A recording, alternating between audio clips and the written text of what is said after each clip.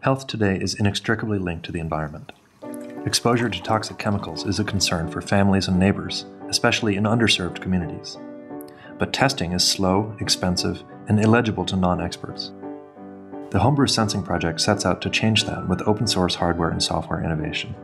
Our massively crowdsourced collaboration has distributed thousands of devices to people across the world. And we see a future where anyone has the tools to detect contamination in their neighborhood and home.